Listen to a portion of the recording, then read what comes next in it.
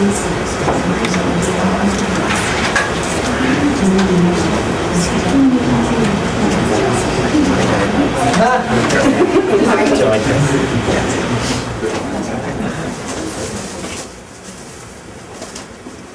everybody. Thank you all so much for coming out tonight. Seth, are you ready? Okay, great. Hello, internet audience. Welcome to the Dramatists Guild. We call this series of events our DG Conservatory, set towards our musical theater writers. We have so many musical theater writers in the Guild membership that we like to have special events just for them every now and again. As always, if you have ideas for events, please feel free to let us know, and we're happy to try to find who you want to hear from, what you want to learn about. Just let us know. Tonight we're very excited to pair with Hal Ewalt and Michael Ian Walker, who set up the very popular series Behind the Music, which they did down at the 92nd Street Y Tribeca. It's a very popular series down there, and we're really excited to have them here. They're both young Guild members. We have other Guild members tonight performing for you, so it's a very synergistic event that I'm very excited about.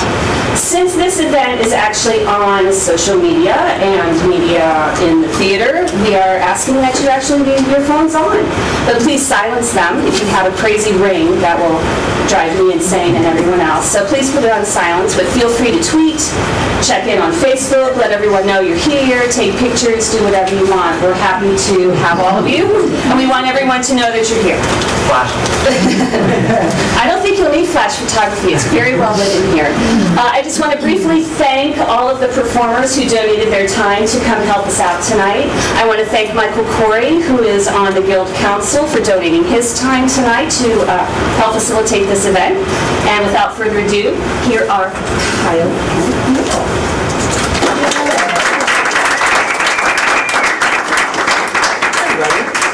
Thank you for coming. As she said, we're really excited to be doing Behind the Musical with the Dramatists Guild and live streaming for the first time.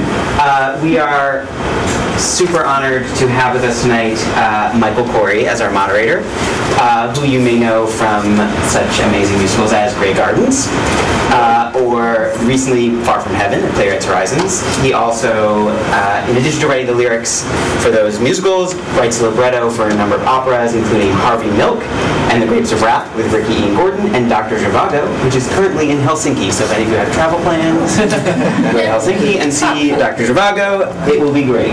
He's also currently working on a new piece with Doug Wright and Scott Frankel, who were his Grey Gardens co-conspirators, as well as a project with Disney, and is, maybe most importantly, a proud member of the Dramatists Guild himself. He's on the council. And he teaches at Yale Drama, too. He does lots of things. So we are very lucky to have him with us tonight. And he's going to take over. We're going to have a conversation all about the internet tonight and how it's affecting musical theater. So have a seat, gentlemen. Thank you. And for those of you tuning in, we encourage you to send in your tweets to hashtag new play. You can do it right from there, or you can do it from the internet. I actually challenge, will someone do something from here and go, hey? So this is the first Behind the Musical event in cooperation with the Dramatists Guild. So let me just begin by giving a few of your credits. Kyle Ewalt and Michael Walker are currently at work on 2 commissions, one from Broadway across America, which does not, I believe, have a title yet, and Pumped, a fashionable new musical about the world of designer shoes. Their show Bromance, the Dudesicle, was most recently performed in sold-out concerts at Joe's Pub, Carolyn's on Broadway, and has been developed by Ground Up Productions. Their work has been seen in Michigan, Toronto, and London, and in New York at Playwrights Horizons, Joe's Pub, Theatre Row, Galapagos Art Space, and many others. And as I mentioned, they are the producers of this series. So before we play a song, just let me ask you, how did you guys meet and get started in this field? We actually met at our day jobs about 7 or 8 years ago. You still have day jobs? We part-timed them in kind of weird way, which is great. We're halfway there, Michael. We're halfway there. That's good to hear. Sort of jobs now. I still have a day job. Yeah, so we met at management consultants. which has nothing to do with musical theater. But I was a playwright by trade and had a play that was going up off Broadway, and Kyle is writing dance electronica music with a dance pop collaboration. And how do you divide the labors in your collaboration? Who does what? Typically, we got into a groove where Michael would write the book to the show, I'd write the music, and we'd write the lyrics together. One of our commissions was actually just for music and lyrics, so it was a new foray to be writing with book writers. Oh, and who are you working with? We were working with two folks. It was JD and Nicole Jacobson. And yeah, it was a really interesting experience when you bring more folks into the creative process. That's fantastic. Well, we'd like to hear a song, so why don't you tell us about this show of yours, Pumped, and the first song. Sure. So Pumped is, all of the music today we're going to share is from Pumped because we just finished a reading of it like 2 weeks ago. And it sort of is good examples of how we're trying to balance the idea of, you know, narrative musical theater and songs that can be shared on the internet. So the first song is called Little Shoe, and it's a duet between the two romantic leads in the show, although they do not successfully know that they are interested in each other in this song. One of the guy is named Raymond, he's a shoe designer. The woman is named Gloria. She is reluctantly working at the shoe store, but has learned a lot more about fashion. It's a Devil Wears Prada type of story. And in this song, the reason we want to do this song is that you'll see our second song is also Raymond's song, and it's called Lost Little Shoe. And this song is a scene set to music, as many songs need to be. The next song is a standalone pop number that we sort of built out of the scene song. So we wanted to show the difference. And who do we have performing it? Jonathan Witten and Autumn Hurlbert. Oh, and Adria Barbosa is playing piano for us. Thank you, everyone. Very good.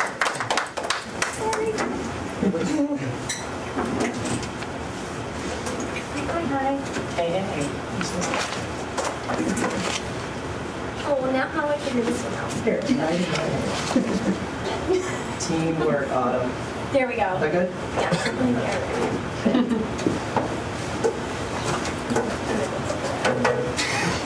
He's a shoe designer. She doesn't really know much about shoes. That's what you need to know. Business person. Yes. Here's my gift. Surprise! They're shoes. Brown with a little hint of blue. A matching set so shiny and new. My best design, a fit so rare. My masterpiece, my perfect pair. What do you think? They're beautiful. Raymond. Okay, why don't we use Blossom Hills After Dark to launch your collection? Margot will adore them, and you know she can't resist a new exclusive. You do that for me? Well, of course. You have helped me so much, and I really love your designs. Please say you'll do it. Oh my god, yeah, of course, I'll do it. We'll make a big splash together, and I'm glad it's you who will help me get there. I never thought I'd find someone I like so much. Nothing, I just mean we make the perfect pair. Oh! Shoe joke! I get it! Oh, you're so funny. I can't believe that you're single. Gloria, no, You know what? The right guy is just right around the corner. I just know it. Okay, you know what? I gotta run. Big day tomorrow. Get your samples ready for the party of your life. Good night, Raymond. Brown with a little hint of blue, and all for her if she only knew. I keep messing up, I get tongue-tied, but these are feelings I can't hide. What am I thinking? She's got a boyfriend too.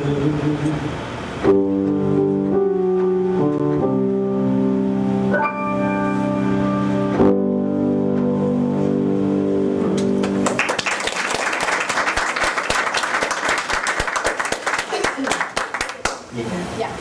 Thanks, guys. That was fantastic. Before we get back to Pumped, why don't we just talk a little bit about this movement? Would you say that, how do you pronounce it, MuTube or MusicTube is a movement? Oh my gosh, are we creating like a new name for something? We're going to make it happen. MuTube. Musical theater, YouTube. I definitely so we feel like we're relatively new to the musical theater game in the sense that neither of us started out in musical theater, right?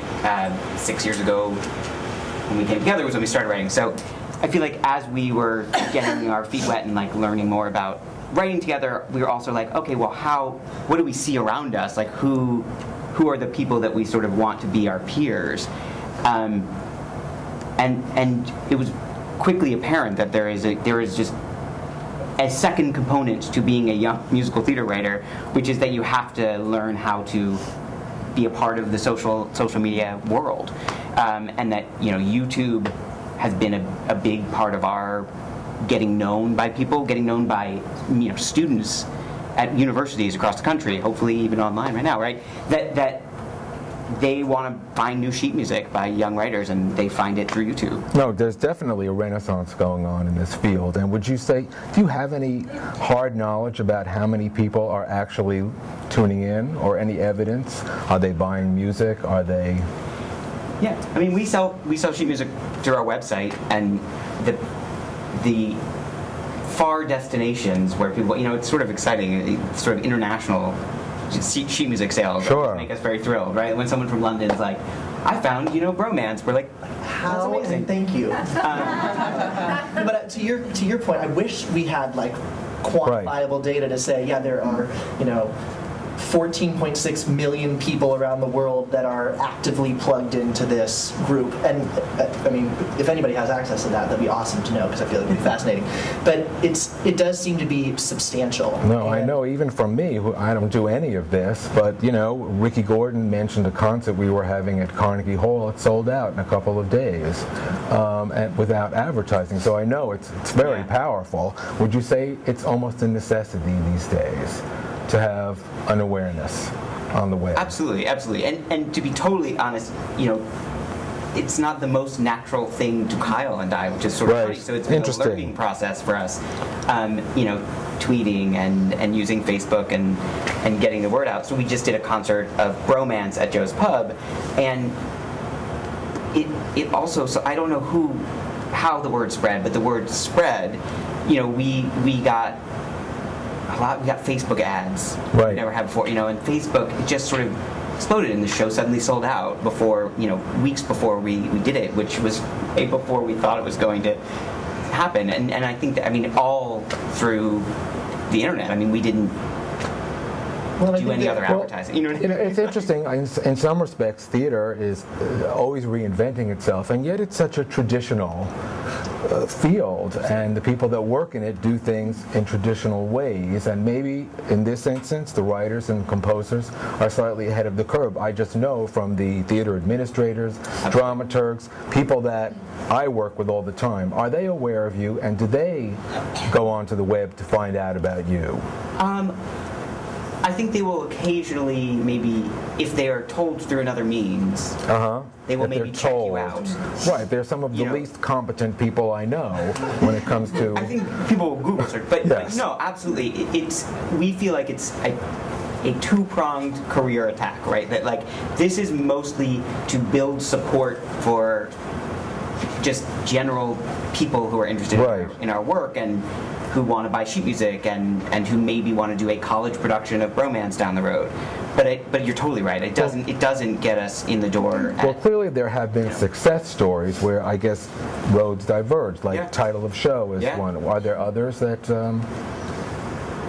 I think so. I think it's also more the composers and lyricists who. So the big hitters in this space: Kerrigan Loudermilk, Ryan Scott Oliver, Joey Connis, have had successes due in no small part to the fan base they've found online, or their ability to aggressively pursue building that up.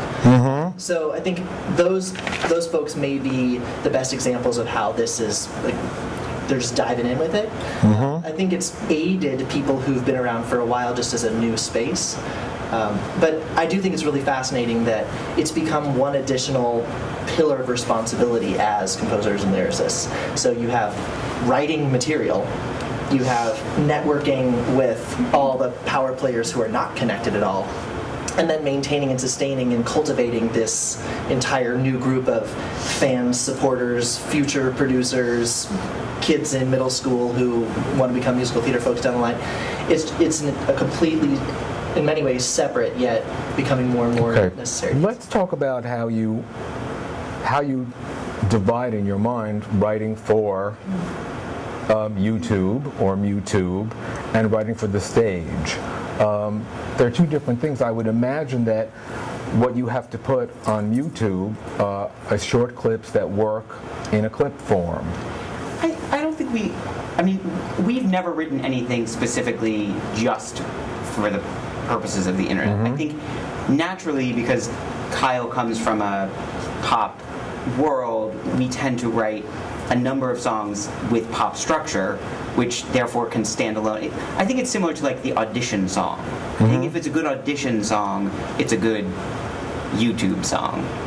You know what I mean? By audition, you mean what you would play to... yeah, that like actors will want to buy to audition. Right, okay. It sort of like tells its own story, or it makes sense on its own. So it doesn't necessarily have to be a lift-out song or a lifty song. It just needs to be self-contained. I think so. And that might actually bring us into hearing another piece. That's absolutely right.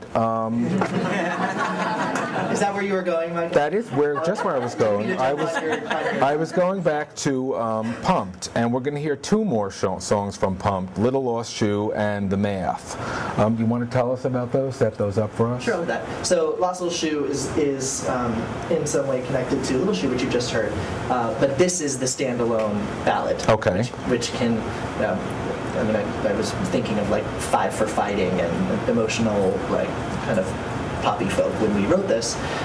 So in the second act, things have gone terribly wrong, and Raymond, our male love interest, feels betrayed by Gloria and misses her dearly in many ways too. So he's going to sing Lost Little Shoe for you.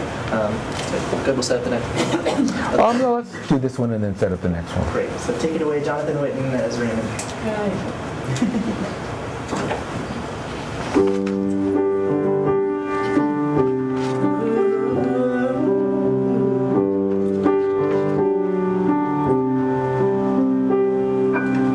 Brown with a little hint of blue,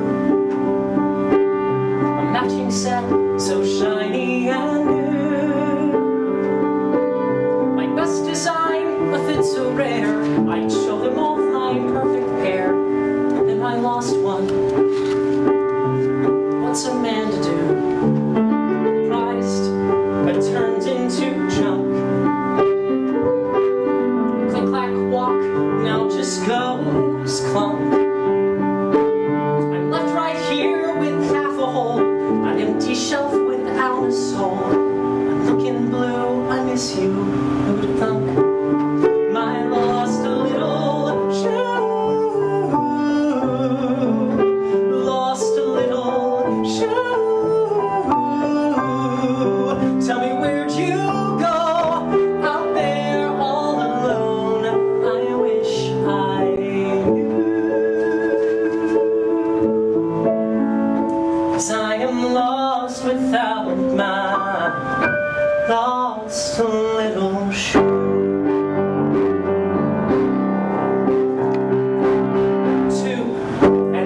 Disappears. Days seem to drag on like years. I can't exchange what's out of stock. Stuck in place, I just can't walk out. I can barely see through all my lost little shoe.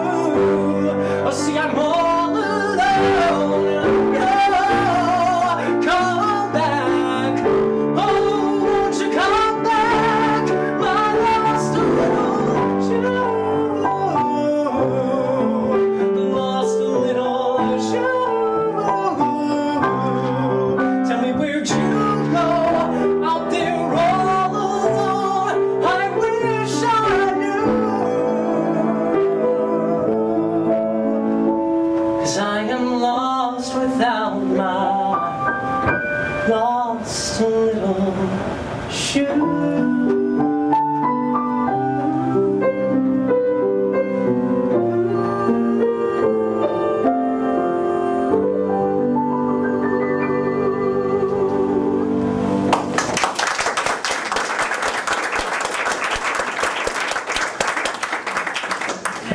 the next song is called The Math.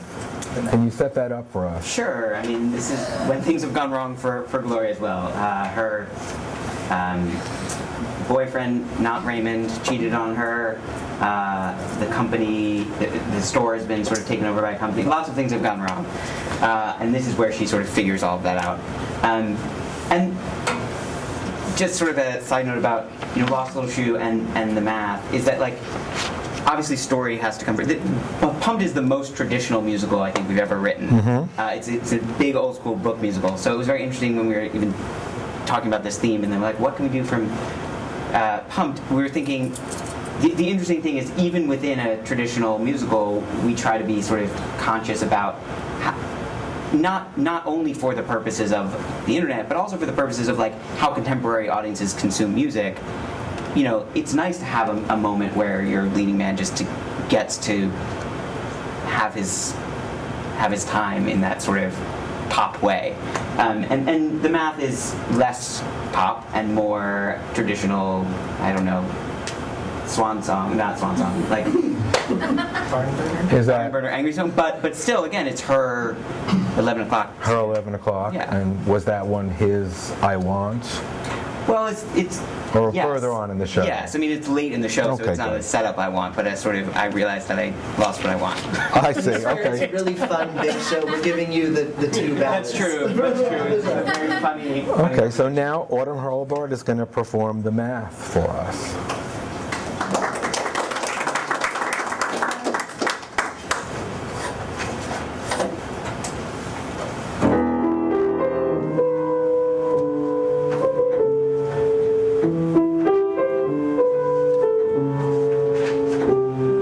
Take a man, add up 3 years together, couple with plans and ambitions and dreams, factor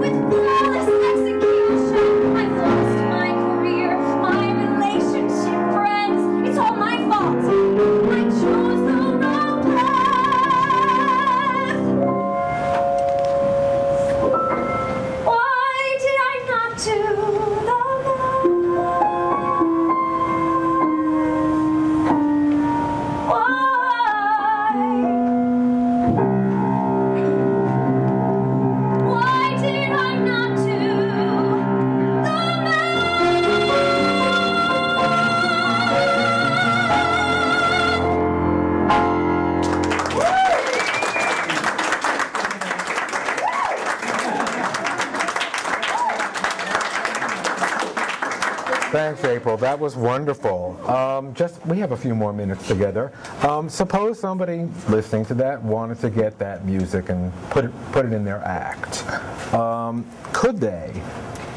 And where would they go? Not that yet. Okay, but other. But soon that they can go to our website, ewaltandwalker.com, where we sell sheet music that is ready and available for sale. That is a new show, and we're developing it. So we tend to be rather conservative with our I would think, yes. I was going to get to that. But there are websites now, I guess, called newmusicaltheater.com, where one can buy sheet music directly from the creators on that website. Absolutely. No, and I think what's great, I mean, there's a lot of great young writers on it. How does one get on it? If one has, is it? I mean, we are not on it. So, but I believe that. I mean, I think it's through mostly through the people who run it, who are Kerrigan and Loudon, who are composers themselves and incredibly talented composers who have been at the forefront of this sort of internet movement in many ways. I mean, I think what's cool about that site and cool in general about YouTube is that it's a very democratic way of making musical theater, and it's sort of, perhaps to producers' chagrin, like taking them out of the equation, at least to communicating with a potential audience directly. I mean, it's not the same as a production. It's not there, but it certainly lets people hear your music and like your music. Oh, absolutely. It almost seems like a new kind of Tin Pan Alley. Yeah. A new kind of romance. I mean, it used to be before popular music and theater music diverged and went on separate paths. They were the same, and audiences came knowing the songs. Maybe we're getting back to something like that. Yeah, I think there's certainly an element of it. Do we have any tweets? No tweets. Okay. I think we're going to open it up to questions to this group at the end, when we'll bring everybody back. Absolutely. So before we move on to Zach, is there anything else you'd like to tell us about your work? Where we can next see it? What you're aiming for? What are we aiming for? We're working on the commission for Broadway Across America, which is great. About lottery winners, and that's the next thing that has to happen very soon. Okay. So we're sort of nose to the grindstone. And let's say, knock on wood, that gets produced. Yep. Is this a continuing thing that you'd like to do? Try out your work. Put it on YouTube. Oh, absolutely. Or is it a means to an end? No, absolutely. I mean, I think even creating this series behind the musical is a lot about us.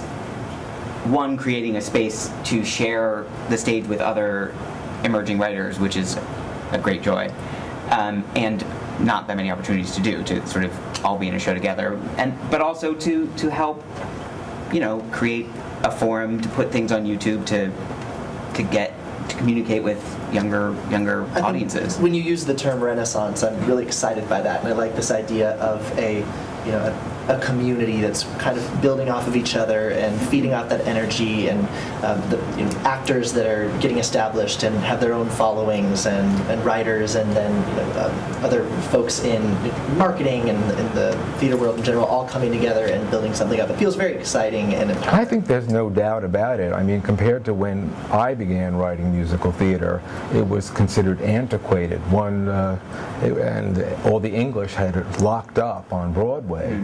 It's so different today, maybe partially because of the internet. It actually drives people back to the theater in search of live entertainment and connection. And its ramifications are so interesting with shows like Glee and Smash, which are still mythologized. Nonetheless, it brings back romance to the field. Yeah, and I think the next, 10 years are when this is going to play out too. I think it's, exciting because I don't know that producers have been convinced yet that this will drive ticket sales. I don't know that. Well, they're usually the last to learn. If we can just figure out how to bring all this excitement down in price out there to the public. But I think it's spiraling, which is cool. Okay. Well, let's move on to the next composer lyricist that we're going to be speaking with. Awesome.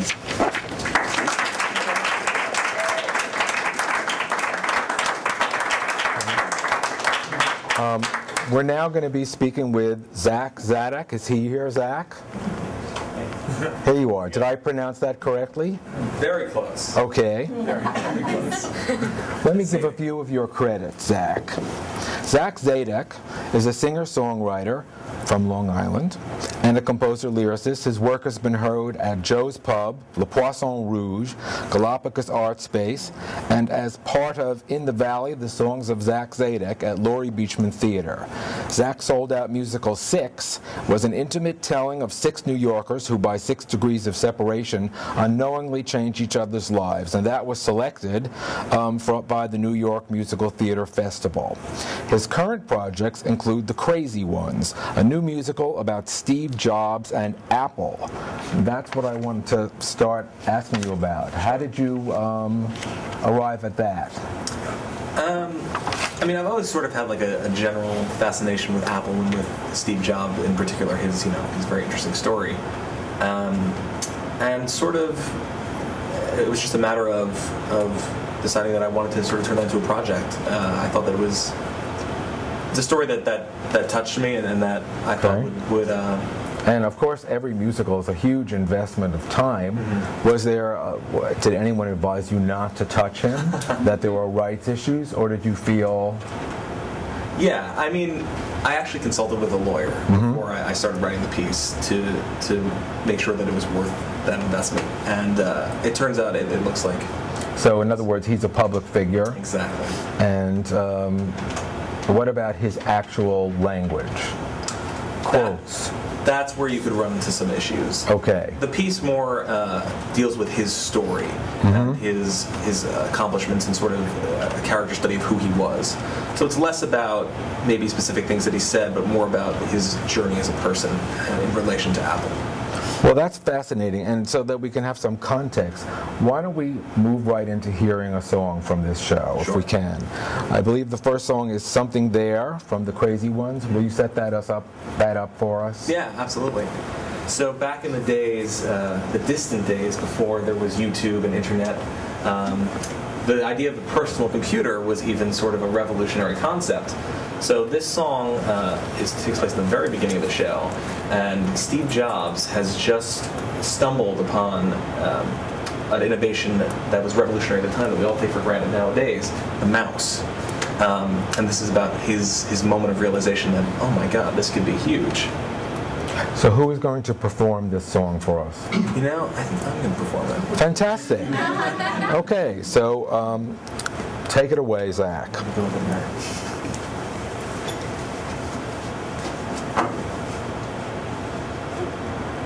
Trust these error sheets.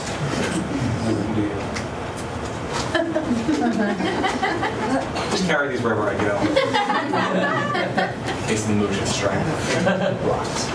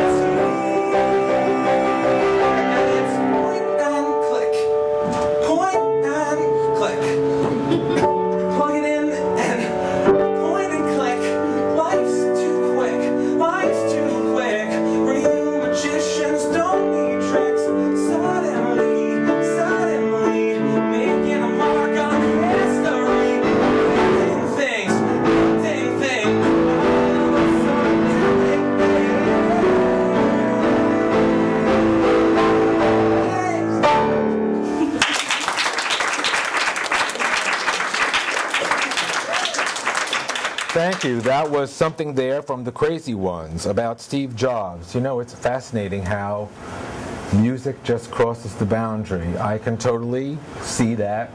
I have no trouble believing that Steve Jobs could sing that song. Thank you. I think that has something to do with our culture, that TV has speeded up the whole process of mythologization. I mean, frankly, which has been going on since Shakespeare. Hamlet was once a prince of Denmark. I'm sure it didn't come out a thing like the play, but it just happens faster now, and even faster thanks to the internet. What is the plans for the Crazy Ones, and how far along with the project are you? Yeah, so we did our first reading of it actually this past summer at the New York Musical Theater Festival. Great. Which is a great, just, you know, as writers to hear it on its feed, you know, see it's very different off the page and in the real world. And now we're doing and working hard on a new draft of it, and we're workshopping it up in Connecticut with a wonderful new little theater group up there in the next few months. We're really excited about it. Okay, and given the theme of this discussion tonight, have you been using the new music media to explore the creation of this show as well as the awareness of it? Yeah, I mean, I think the really interesting thing about, because The Crazy Ones is you know, intended to just sort of be a standard book musical. And it's interesting because, you know, it's still in development, but at the same time, to stay fresh, to stay part of all the stuff we're talking about, you have to put some stuff out there.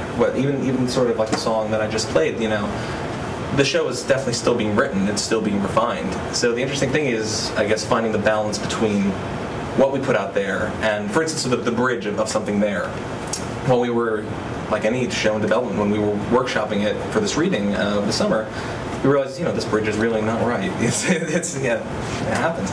So if you go on YouTube, for instance, you know, that was a song that you could find a recording of 2 years ago with a totally different bridge. Right. So I think and it's out there forever. It's out there forever.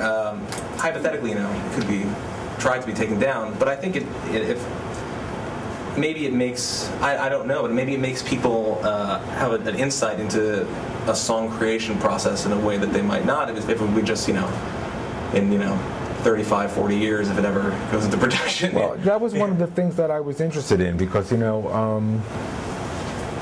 it was always my belief to keep everything private, as private can be, because it was subject to change until opening night and perhaps beyond. But come to think of it, it doesn't really matter, does it? To have variant versions. You're almost like your own archivist. It's very interesting. When I started out, something like this never would have happened. My songs were played as part of a showcase that Lehman Enkel sponsored from the BMI workshop. It was the last couple of years that Lehman was running it himself. I wrote a couple of songs and instantly got offers from agents and producers, but it was an industry-only thing, and nobody would have ever thought to involve the general public or the national constituency of writers, which is something that the Dramatists Guild is vitally committed to. Do you hear from people? Do you get feedback from people on the things that you put out there? Yeah, I mean, I think it's maybe by the nature of, you know, what you said, just putting out there instead of in that closed, like BMI, it's right. a contained very thing. Closed shop. Yes. Yeah, and it's an interesting shift. You know, that a song is, you know, you put it out there. I think so much of this has to, you know, it's so intertwined with concert culture because these videos, the ones that I think all of us are really talking about, are not, you know, the YouTube videos of someone in their bedroom with a guitar and some kittens around, and, you know. I love a kitten YouTube video. We all do. You don't need to pretend. But so in other words, you try and pick concert venues. Well, yeah, these videos are coming from new musical theater concerts, which in itself is a totally, I think, a new form of exposure. It is. What are the costs, I'm interested, associated with this? I mean, when I make we just finished making an original cast recording. It's prohibitive. It's enormously expensive. What are the costs? And do you pay performers and do you pay musicians who appear on these YouTubes? Yeah, I think it's sort of, it depends on each particular situation. But at least speaking to my first concert that I ever tried to put up, I really couldn't. I was I'm still a college student with with limited funding for this kind of a thing, and I had performers and musicians who I basically said to listen, this is the situation. I appreciate your work. I think I want to work with you, and there's a level of trust I think there that that there's a community of people helping each other try to get to the next level with their work. And are you concerned with issues of piracy or intellectual property rights with your ideas out there? Yeah. I mean, it's a great idea, Steve Jobs as a musical. I mean, I think the interesting thing is, correct me if I'm wrong, but I think that sort of ideas themselves can't be copyrighted, only the execution of them. I feel like the idea for Steve Jobs' musical is not, well, I hope it's somewhat innovative. I don't think it's particularly, no one could steal the work that I've written because it could be copyrighted. So I feel like the idea itself, well, it's no more than an idea for Bill Gates' musical or I think you're exactly right. It's all about how you do it. Right. Anyone can do it, but they're not you. Exactly. Yeah. Speaking of which, why don't we hear some more songs, I believe from the show 6. Sure. Yeah. Tell us about the development of that show. So I started writing 6 going into my freshman year of high school. I was coming out of theater camp on Long Island, and I decided, you know what, I would love to, I didn't get cast in our camp production at Thoroughly Modern Millie. Oh, well, that's how Madonna started. Exactly. So I realized that, I really playing piano and writing my little songs. And I love musicals. I'm going to try writing a musical. So I worked on it sort of throughout high school, and we did it at my high school as our high school show. And then as I moved to the city to go to school, I kept working on it and kept revising it, and it finally ultimately got into the New York Musical Theater Festival last year, and we're still working on developing it. Fantastic. And tell us about the first song that we're going to hear from 6. Sure. So this song, Blinded, sort of comes at the end. So 6 is the 6 individual sort of stories of people going through their individual lives, sort of isolated. And what the show attempts to do is let you view as the audience the connections between them and sort of show how actually one of these isolated people affects another, affects another, affects another. So this character's Tess, this is the last song that she sings. And this is set now? This is set in the present, yeah. And this is her last song of her individual journey, and she's basically gone through a brutal divorce with her husband, which the audience is aware of that another character is partially to blame for. But she doesn't really have that insight. Instead, she just feels like she was blinded, or sort of, from left field, this thing hit her that her marriage wasn't what it was, that her husband was cheating on her, and that, that she was wearing sort of rose-colored glasses about the whole thing, maybe. Great. Okay, and who's going to be performing the role of Tess? The wonderful Hannah Ellis, who sang the role last summer. And are you accompanying? Yeah. Fantastic. Oh, party foul. It's live. That'll be uneasy for you.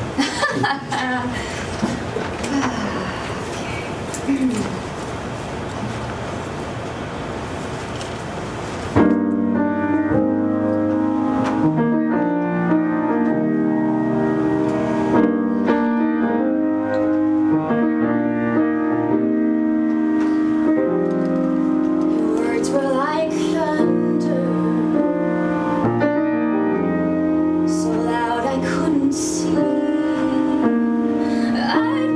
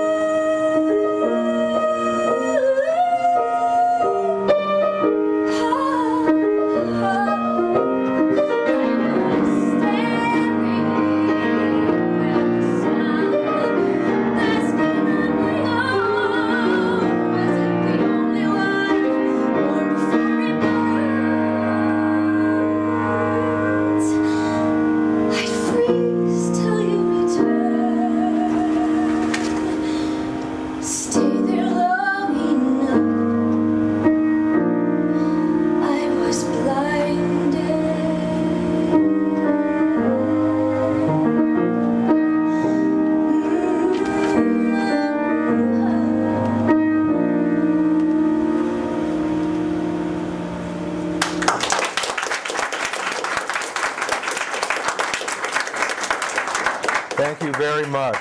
Zach, before I ask you to set the next song up for us, let me just say to those watching on the web, if you have a question, you can send to #NewPlay. So, the next song, also from 6, is called Just Me. Can you set the scene for us? Sure.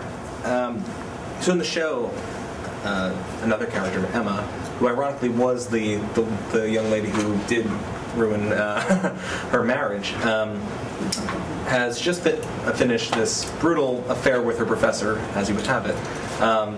And she's finished medical school, and she moved to the city sort of bright-eyed and bushy-tailed, and was like, I'm going to take the city by storm, and got sort of dejected along the way. And now, at the end of this whole journey that she's had in her first 6 years in New York, she realizes, you know what, I think I can do it. I don't really need outside assistance. It's sort of, I have it in me.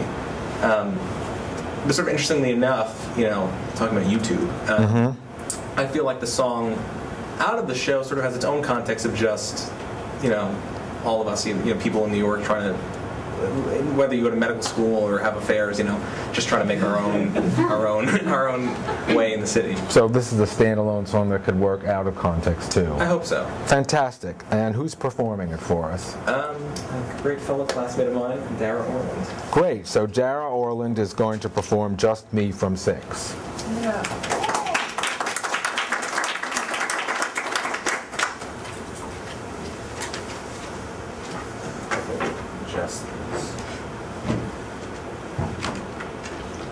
While he's setting up, how did you two meet? We have a lot of mutual friends. We're both involved in the a cappella community at NYU, and yeah. Fantastic. So, actually, we met through Facebook, I guess. Oh, good. That's another Dramatists Guild series, too. Yeah.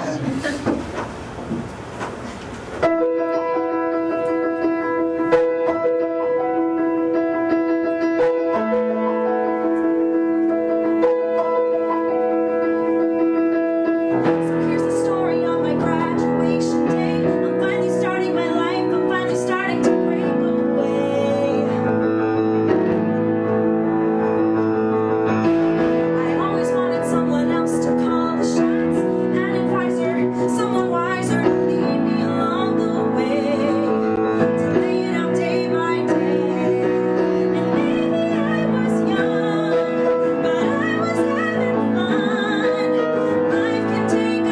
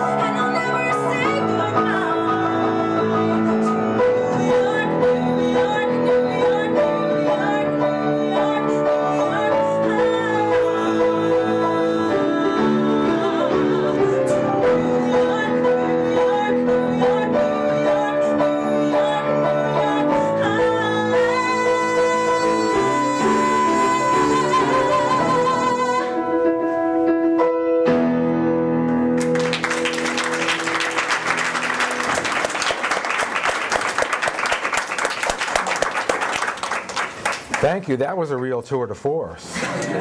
Fantastic. So, Zach, that's wonderful. Can I ask you to come back at the end with everybody and we'll open the floor to questions? Sure. Super. Well, that was terrific. Thank you. And next we're going to be talking with Joey Contreras. Joey, hi. Let me just give them a few credits. Joey Contreras is a musical pop songwriter. His musicals include All the Kids Are Doing It, which just received a workshop production at the Provincetown Theater with the Steinhardt School, NYU. He's also created the song cycle, This Thing Called Love. Joey's original compositions and arrangement have been featured in New York City venues including Joe's Pub, Lincoln Center, Le Poisson Rouge, Laurie Beechman Theater, and the Duplex. Performances of his music have stretched as far as Australia, Germany, South Korea, and the UK. And his first album, Love Me, Love Me Not, the music of Joey Contreras, features performances by Broadway talent and is available on cdbaby.com. That's a mouthful. Yes. So before we go into a performance, how has this new music video been of assistance to you? Are you talking about the Playbill series? Well, I was going to get to that later. Okay. In general. In general, YouTube and the whole social media world has played a huge role in my success as a writer thus far. Right when I was graduating college for musical theater is when a lot of the new musical theater was starting to come out there on YouTube and whatnot.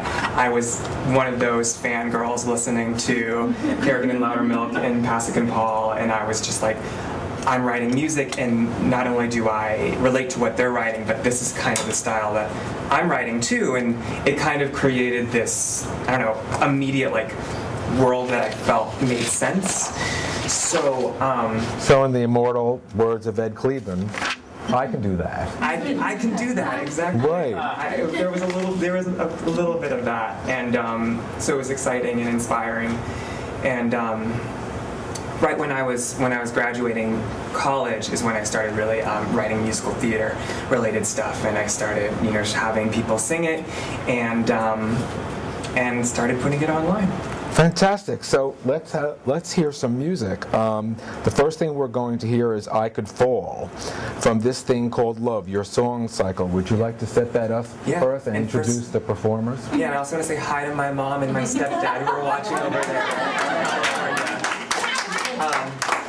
Okay, so this first song is I Could Fall from a song cycle called This Thing Called Love. And Natalie Weiss and Eric Michael Kropp are going to come sing it. And getting my sheet music over here. I'm so excited. And This Thing Called Love is essentially a song cycle, so they're a bunch of standalone songs that are strung together by a common theme. And this is also the first song from the album Love Me, Love Me Not.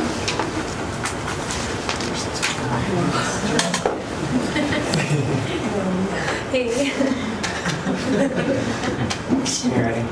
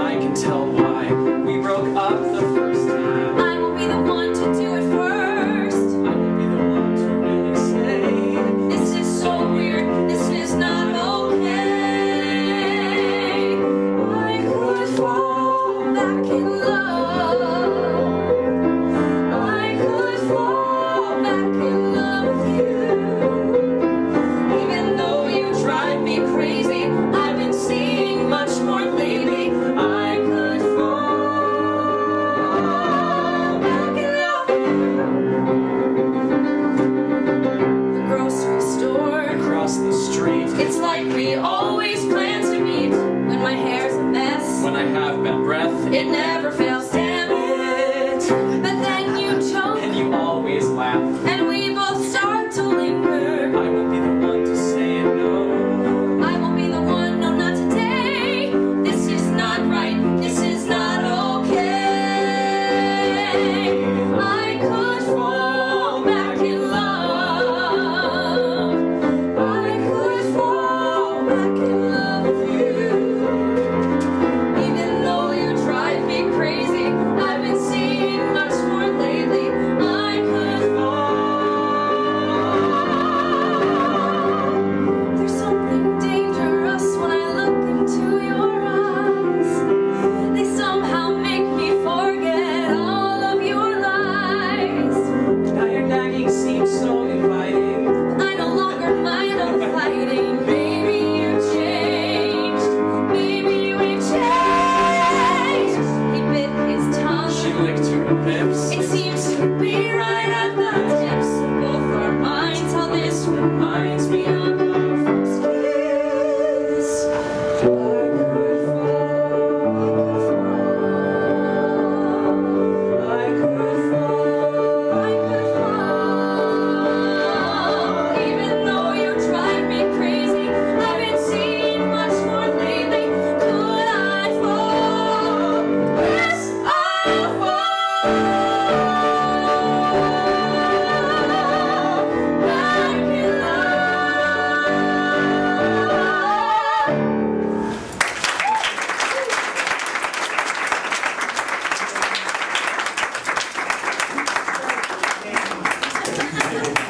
Thank you. That was great. Joey, if we were to look you up on YouTube, what would we find? Goodness. On YouTube, you would find a lot of songs from concerts that I've put up there, and also, thankfully, a lot of performances from kids across the world, honestly, which has been really fantastic. The college musical theater scene has been really wonderful for me and towards me.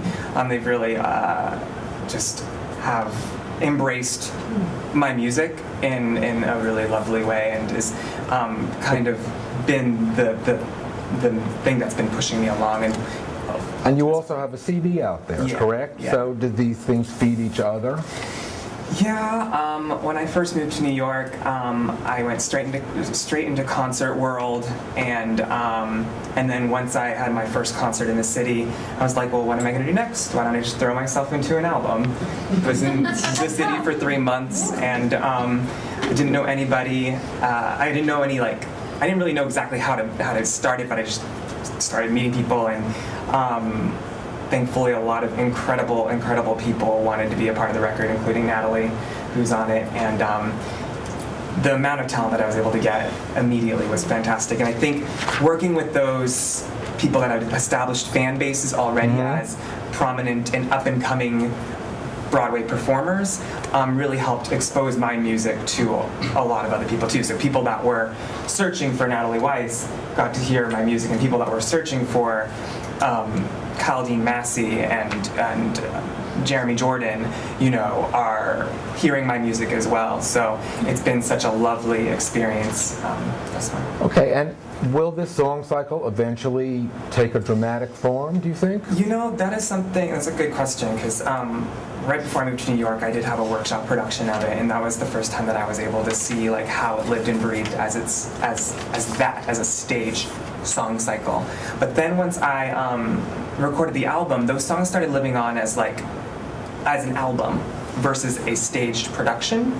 And then once the album came out, I went to the NYU grad program for musical theater writing, and I knew I didn't want to get stuck in song cycle or concert land. I wanted to write a book show. And so that was really the reason why I looked at that program. And since then, now a lot of the stuff that I'm doing is working on the book show that I wrote through that program, which is all the kids are doing it. Right. And now I am working on a second album, but that's kind of going more into my love for pop music as well. So I'm kind of balancing two of my loves, which is pop music and writing book shows, because that is something that I don't want to lose. I don't want to get stuck in concert land, you know? Right. So.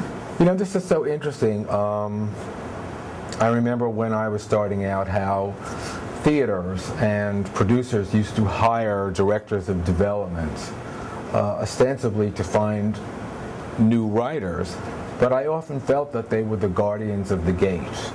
And I remember in particular, well, I'll name names. I was called in for a meeting to the Nederlanders, and the person in charge of development took me into the room and said, "Do you want to know how much stuff we get?" And he showed me these 3 huge tables laden with scripts, and on the first said, "Stuff we hate." And the second said, "Stuff we really hate." And the third said, "Send back immediately." And I said, "Where's the stuff you like?" Well, there was none.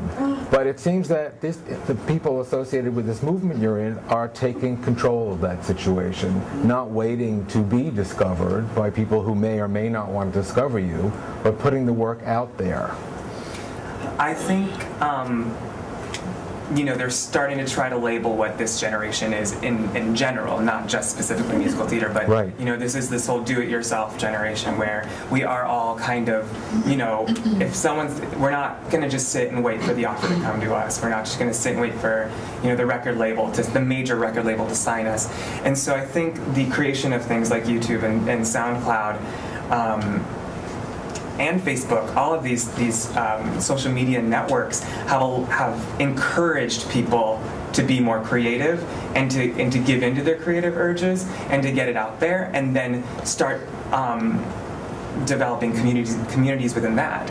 And I think that's the exciting thing about it. I would agree, and I know Bill Finn on the Dramatists Guild Council with me once spoke up and said, you know, there's no great big deal about having your workshop done by an official theater. It's nice, but you don't have to do it. You can do it in your living room. You could do it anywhere you want, and that's how you develop it, and that's how you learn. I think we'd like to hear another song now from, before we talk about the Playbill series, from your song cycle. Can you set that up for us? Yes, this song is called Love Me Not, and it was the first song that I put on YouTube, actually. And who's going to be doing that? Natalie. Great.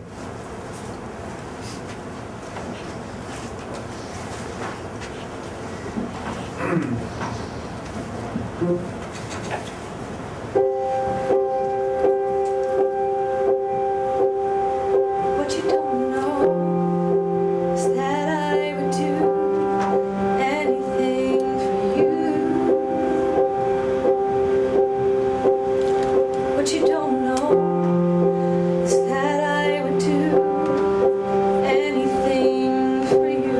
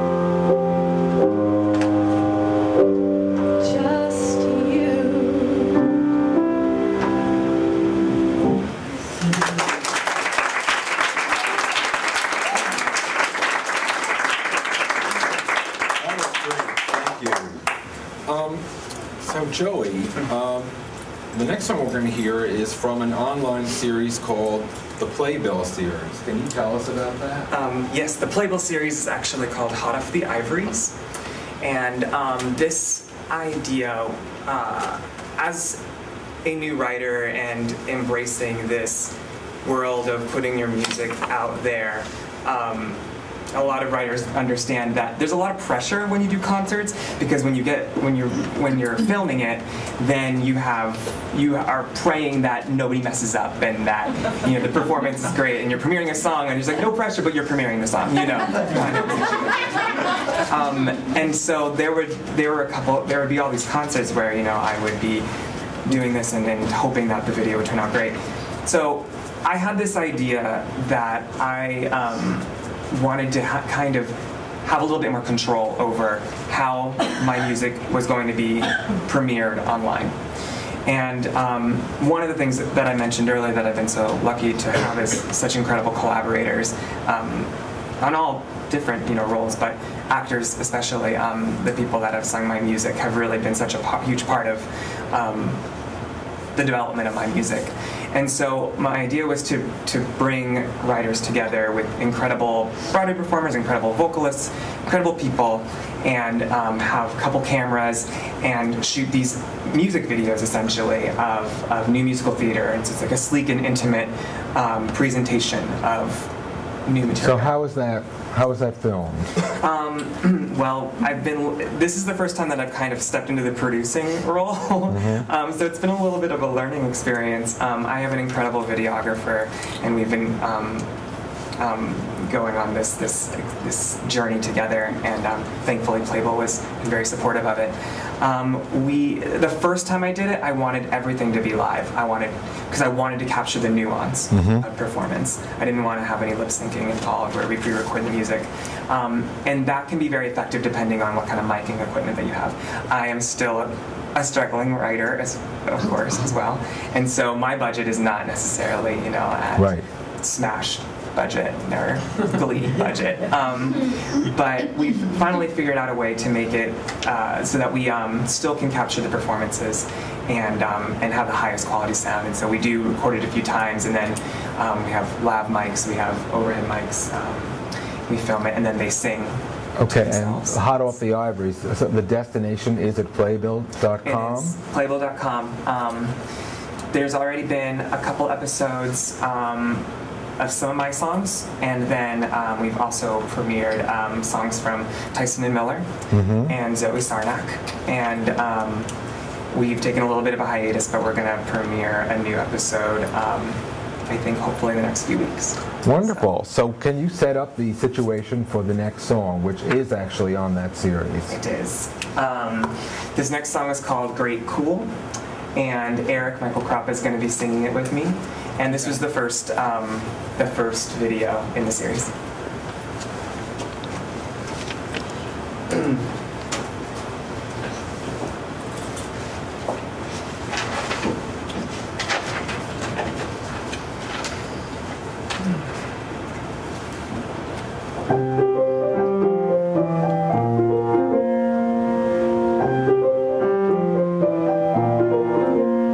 I was reading the Times, which is something I never do. I stumbled upon an article with a picture of you. Some kind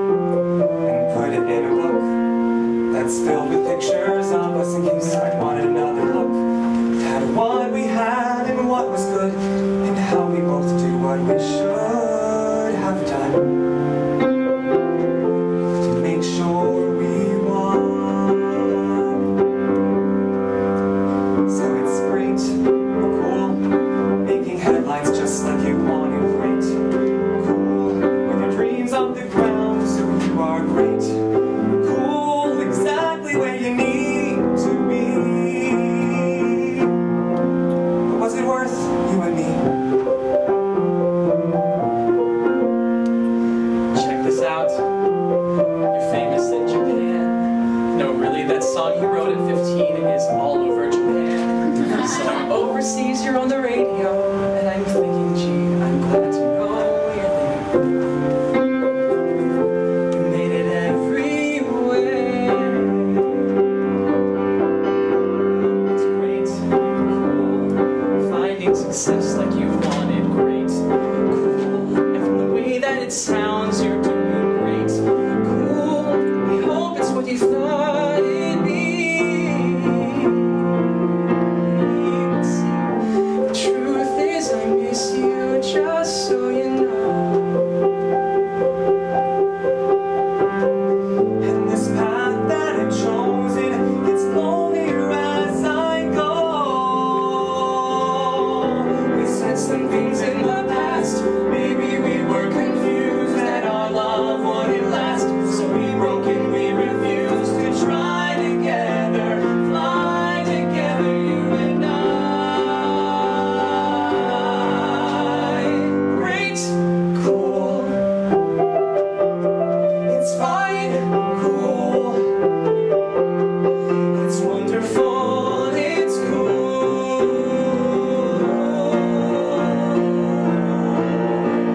It's great, great, cool, having love that everyone wanted, great, great, cool, to be so unbound, but sometimes I feel like I was such a fool, but it all turned out great.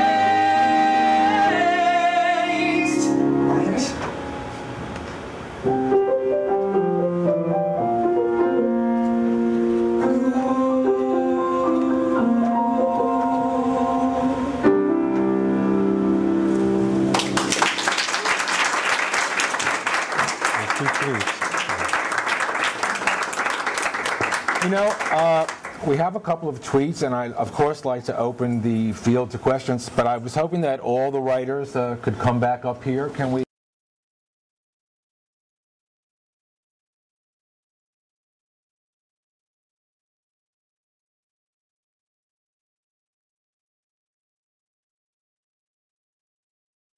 Up to questions. You know, we've been hearing about new media, putting songs out there, getting excerpts out there, but we've maybe given a little short shrift to books. And of course, we know, and especially at the Dramatists Guild, how the book, the playwright, is the spine of this whole thing. Once it gets into the theater, to many writers and audiences, these days it seems that the score is almost secondary to the zeitgeist, the meta of the whole show. And yet, this movement seems to bode for a little bit of the yin to that yang, that you are developing followings based on songs. Do you care to comment on that, and how you feel that this experience will help you when you get into the theater, where the show has to be performed? I thought it was funny because when you said that, I was like, "Them's fighting words for a panel of composers." Well, I think that it probably helps each other. Okay, you can be on his team. That's fine. No, but I think it is interesting. The art form will only be pushed in the direction that it should go if people are on both sides of that, I think, and are developing both sides of that. So just as it's important for the maturation of book writers to have their finger on the pulse of what audiences want from the book side, I think that, you know, I'm not saying that you guys are only in that camp, but it's important to be ready with great music and lyrics as well. Yeah, I mean, as they mentioned, I also wrote operas, and I think some critic in some review said it's all well and good to have a good libretto, but operas aren't, the opera with the best music is remembered, not, you don't go out singing the libretto. But as you say, there is some balance. Joey? I think it's very easy to create a serviceable score. And many shows have gotten by with that. Exactly. And so I think that is something to always keep in mind, is this music serving the show? Great. But how can we go above and beyond so that it is a tuneful score, it is a memorable score, it is an exciting score, it is this and that? Because I think when you're creating a show, sometimes a lot of emphasis goes on book because book needs the most work in that moment, and the music falls to the side, and ultimately you want it to be a marriage of book, music, and lyrics, but you want it all to, and everyone to be kind of giving their A game. Well, you know, when I saw the fairly recent revival of West Side Story, and the audience heard that music live, I heard people saying to each other, aha, this is what theater music sounds like. And that score is just, it's beyond. Beyond. Zach, Period. what are some of your influences? Theater shows? Or any of you? Well, I just tweeted today that whenever I sit down to write a song, I think, what would Leonard Bernstein do? What would Sarah Bareilles do? And what would the Dr. Luke, who is a major pop producer in Britney and Katy Perry's camp? That's how you rate. Those are my three inspirations as a writer, and they're very eclectic, but that is what makes them. That's good. And just to be on the edge, also ask yourself, what would Marcel Duchamp do? Okay, we have a couple of tweets here that we'd like you to answer. Are you guys making CDs or only digital? Like physical? Digital. Yeah. Yeah, I mean, my album comes in both physical and digital format. Right. Yeah. So I guess I can make a quick departure into dance pop land, not necessarily musical theater, though we're hoping to marry that in an upcoming project. We stopped doing physical CDs about 3 years ago, my dance pop collaborator and I, just because it's so cost prohibitive to deal with art and constructing and distributing. iTunes has really changed the game on how quickly you can get something. Right now, we go from mastering to online sales in 2 days. And so that has allowed us to put out 5 albums and 4 singles between in rapid succession. Now, they're not going on to sell thousands and thousands of copies, but they're selling fairly well. But I feel like you've also, to plug them a little bit, they're called Kaiven, look them up. KaivenMusic.com. They've become more popular in the 3 year, like more and more popular in the ensuing years without physical CDs. So it's not like CD sales, physical CDs were a part of the... Oh, you're going to put art directors out of business. We still need that cover art. Okay, good. We have another tweet here. Do you writers, knowing that performers will want to use your songs for auditions, do you actually think in 1632 excerpts? I've always joked that I wanted to write like an album of just 1632 bar cut songs. Period. Like I'm totally going through our catalog right now and trying to see if anything fits into that. Yeah, no, I don't think we ever thought in cuts. I think we have certainly thought of sort of the use of a standalone song, but I don't know. Well, I'll tell you, sitting on the other side of that table, I never cut somebody off at 16. Yeah, kind of off at 8. No, that's what the assistant casting agent does. By the time they get to me, I hear the whole thing. What's interesting about that question, if we talk about a recognizable pop hook or a chorus, that lends itself to that, right? So if you go right into the chorus and your chorus is pretty manageable, then that's your 16 or 32 cut. And I think maybe more so now, this movement has gone in the direction of traditional pop structure, dare I say, which makes it easier to pull those. I think Joey said something interesting when you were having your discussion about, you said the phrase getting caught in the concert thing, and it's an interesting thing because while we're all talking about how YouTube has helped our careers and YouTube and this new concert medium, I think it also is a double-edged sword in the sense that that phrase, I don't think you'd say that before this whole thing began, and that's, I think that we have to, sometimes as writers, at least me personally, keep your eyes on the end game, and for me that's musicals. And the interesting thing is that is a trap, I feel like, and I'm cognizant of that, and it's something that I think all of us are it's on our minds, because, Joey brought it up, but to get caught in the as fine and dandy it is to write a song for a 1632 bar cut, to write a song for YouTube that will get hits and get us traction for sheet music sales. In the end, I want it to be about writing a score. I want it to be about writing a show. I want it to be, going about your question about the book. Books don't really factor into these concerts really at all, with very rare exception. And there's been a few that I've seen that people do it successfully, but it's a tricky one. There's no second best to being in a theater and connecting with the audience, but I somehow feel that this experience is going to be very valuable to you when you get there. We have a few minutes left. Why don't we open the floor to questions from our friends here? Would you like to say your name and stand up? I'm Beth Falcone, and I just wanted people to know that there's another website as well, contemporarymusicaltheater.com. Contemporarymusictheater.com. Yeah, I think it's contemporarymusicaltheater.com. And they also have an educational component. They've gone out to schools and voice teachers across the country and actually even internationally now. So it'd be great. I just think writers and performers ought to know about this one as well, because it has a little bit of a different target audience. Fantastic. Cisco put it together, and he's a composer there. Good, yes. Hi, my name's Stuart Green. I know that what had come up was that, I forget which one, I'm sorry, that you had put your work out there and people were performing it and you were able to see that work.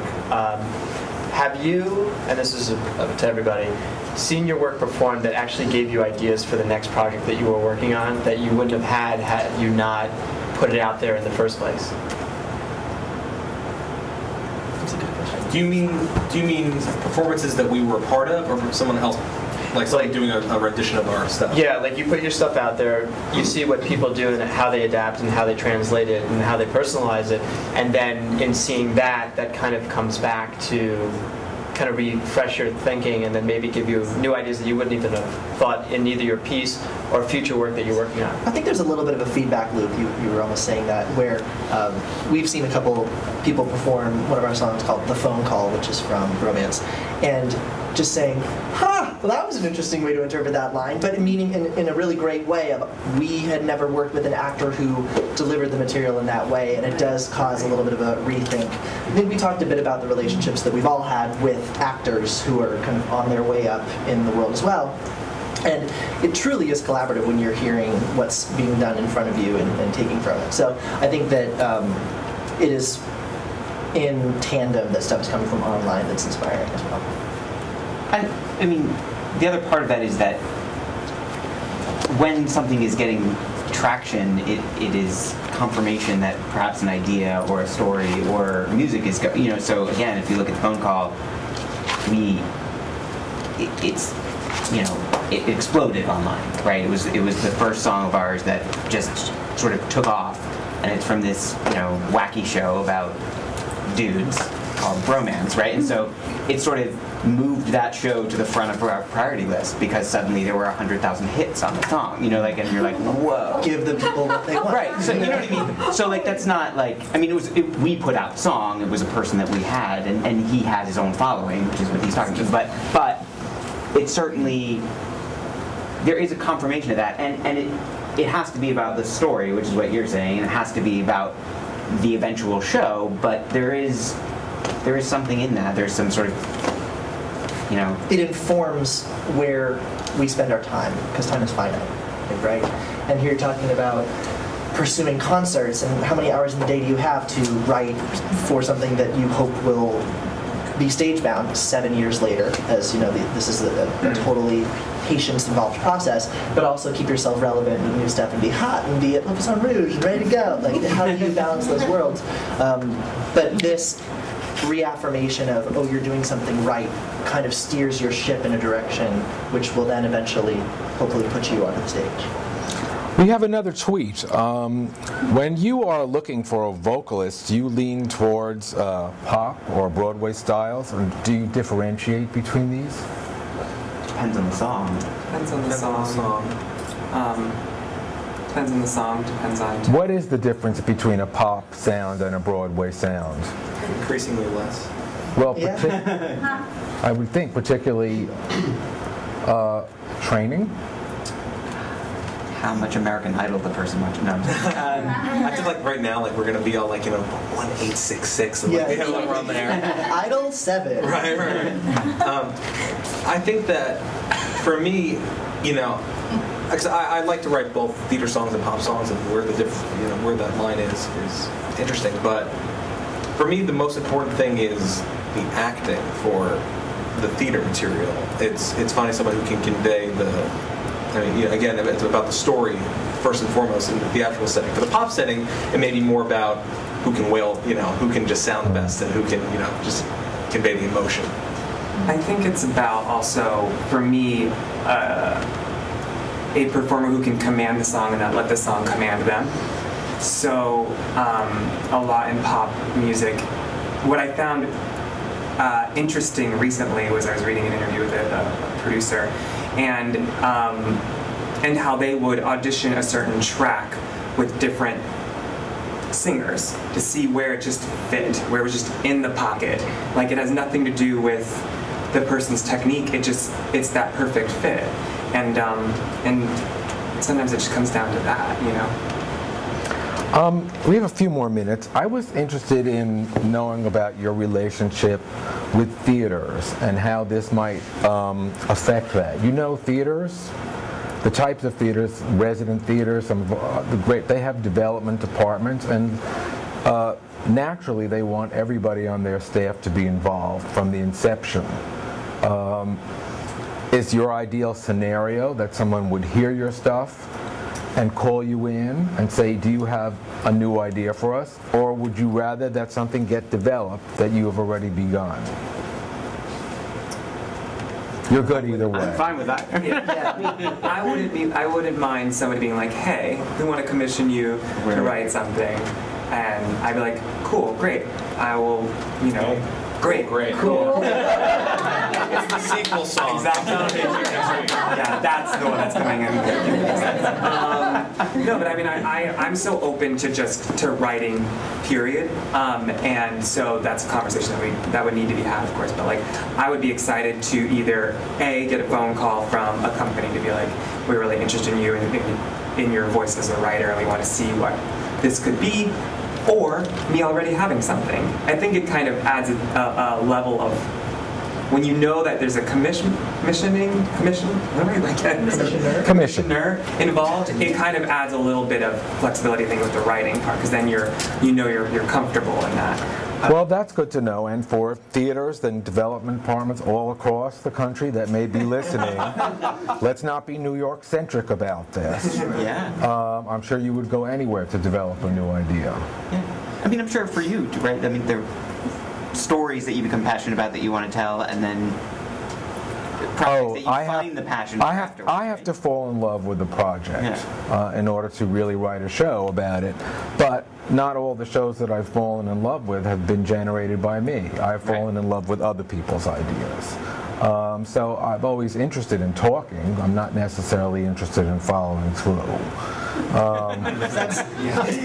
It's interesting that you do us. I feel like we, in some ways, are the do-it-yourself generation, can go out and do it, but in other ways still are at the mercy of where some people want to go. I was having a conversation with a pretty well-known director who was leading his own projects and was far enough along his own career where he was calling the shots and would call the composer lyricist to come in and work for him to get something done. Well, this is why you must all join the Dramatists Guild if you are not already a member, because that is the really wonderful organization formed by playwrights and creators of theaters and composers who really look out for our rights. It's an organization that is just growing by leaps and bounds, and we have a wonderful quarterly that we put out, and a website that everyone should tune into and find out about people in your position and what your rights are. Because a director cannot come in and treat you that way. Do we have any more questions? Just a quick question. Is there any value to putting a song of yours on YouTube that's just the music without a video component? I think that there are better services for that than YouTube. So while this panel has been YouTube centered, and I think largely this new musical theater thing is YouTube centered. SoundCloud would be, when I think audio and finding new audio for up and coming indie artists that I like, that's the site that I would go to. That being said, there are still plenty of people who put up just audio tracks with a still photo of the performer, or even better, really, really elaborate lyric presentation. Have you seen this where it's like, if the line is, I just woke up on Sunday, it's like, I just woke up on Sunday. It looks amazing, and there are, 400 people in the world that know how to do it, and it's not that hard. Or a slideshow of kittens. We have another question. Sorry. No, I was going to say, I think the reason that videos are more popular is, again, going back to the fact that a lot of this movement is really tied to actors who have fans. So, not to call her out, but Natalie is very successful on the internet. She's an incredibly talented actress, but she also has a very dedicated internet following. So, if she's in the video, people watch the video for her and for the composer. And there's... Great. Okay, we have time for one more question. This is our final question. Question for the composers regarding the costs involved. What sort of orchestration are you thinking, or will it be synthesizer and piano? Very interesting. How much does it cost you to orchestrate, synthesize, and put these up on YouTube? Or rather, what sort of orchestration would you be planning to use? I think. Sorry. No, please go. I think normally in concerts we have a band, and then that. And how big a band? 4 to 5 pieces is normally what it is. Otherwise, you might be recording in a studio in your apartment on GarageBand or Logic, or you have a studio connection. For my series on Playgirl, I keep it very bare bones, just piano, guitar, singer, just acoustic. I think we have to, in a lot of ways, keep it basic and pray folks will use their imagination, knowing that there's greater things to come. Even incredibly established composers these days are saying, oh yeah, I'm just doing a piece for keys, bass, drums, and guitar because we can't afford a full string section. And it's not, if I want my project to succeed, we need to be more contained. So, and that's not just relevant to us as new musical theater composers, it's the establishment that's going in that direction. I'd love nothing more than for all of us to have huge 40-cast big book musicals with 50-person pits, but we do have to think about this as reality until there comes a time and a way and the right group of investors to put something more grand together.